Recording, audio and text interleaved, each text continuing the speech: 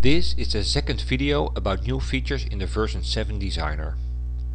The first video talked about defining multiple layouts per template. Another new feature is the possibility to print multiple records on a single card. You need this for cards that after printing can be broken in 2 or more parts. This feature can perfectly be used in combination with multiple layouts, as will be shown in the present video. Imagine that we have a printer that prints double-sized cards and I want to print 2 records on each card. To adapt the current definition, I have to open the designer and go to the page setup.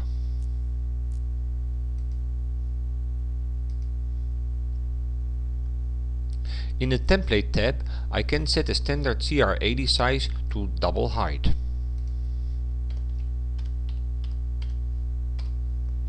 Below, I can tell CardExchange that a card should be split into 2 rows, 1 for each record.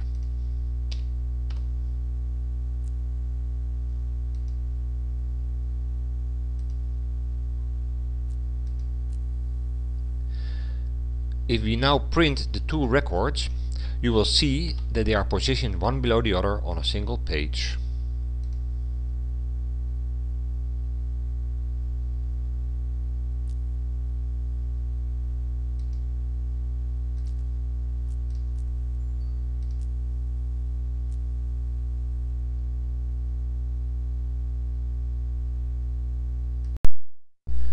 When printing multiple records per card, special care has to be taken when the card is double-sided.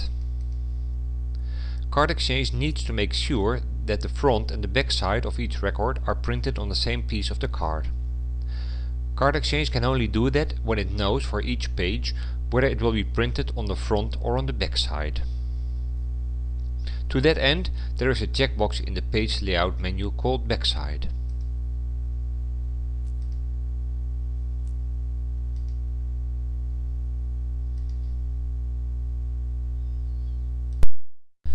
In the remainder of this video I will show 3 more interesting features: scaling text, adding borders and defining ghost images. So let's add a text object to be scaled and bordered and an image to be converted into a ghost image.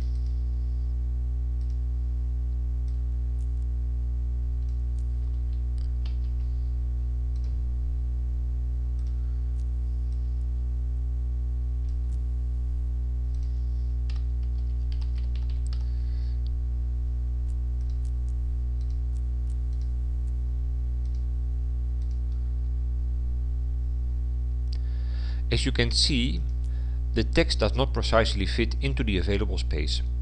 Therefore, I will open the Properties window and go to the text settings.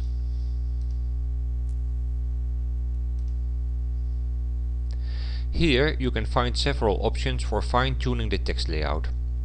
First of all, I can distribute the text over more than one row.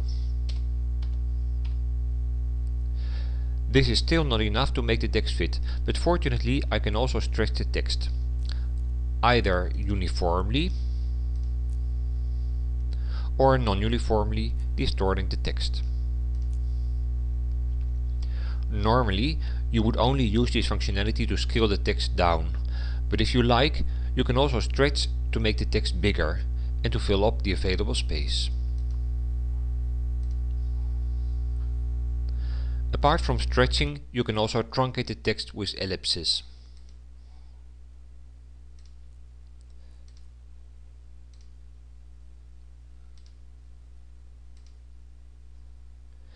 Finally, the line height property allows you to control the distance between the text lines.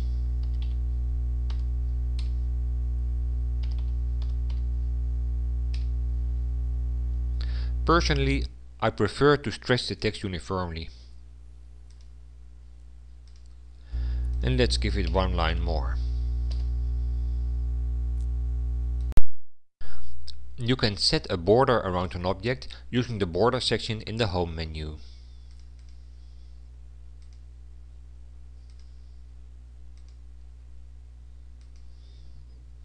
For a more detailed control, you can go to the Border tab in the Properties window.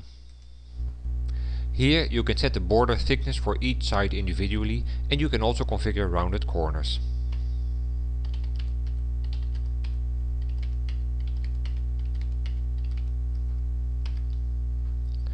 The way the border is placed around the text depends on the content alignment. You can avoid the white space at the bottom by changing the content alignment. If you think that the border is placed too tightly around the text, you can add white space by using the padding property in the Properties window.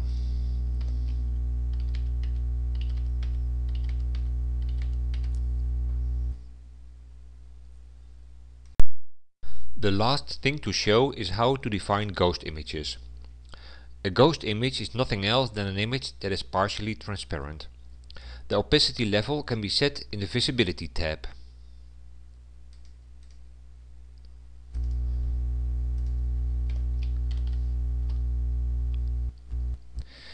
If you want a non-uniform opacity, you can use the opacity mask, either using a gradient brush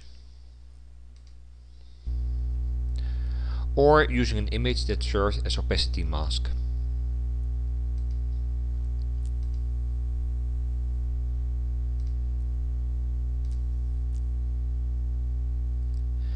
In 2 videos you have seen the most important new features of CardExchange Designer version 7.